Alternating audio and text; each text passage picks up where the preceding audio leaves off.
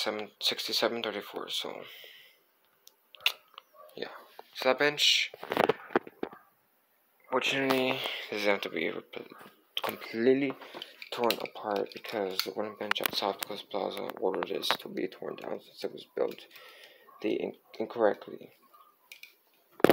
So we'll just start by cutting these beams apart. Just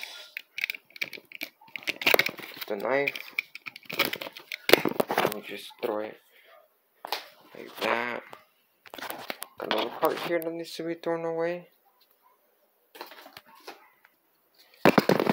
This section for now. I'm just gonna do that right there.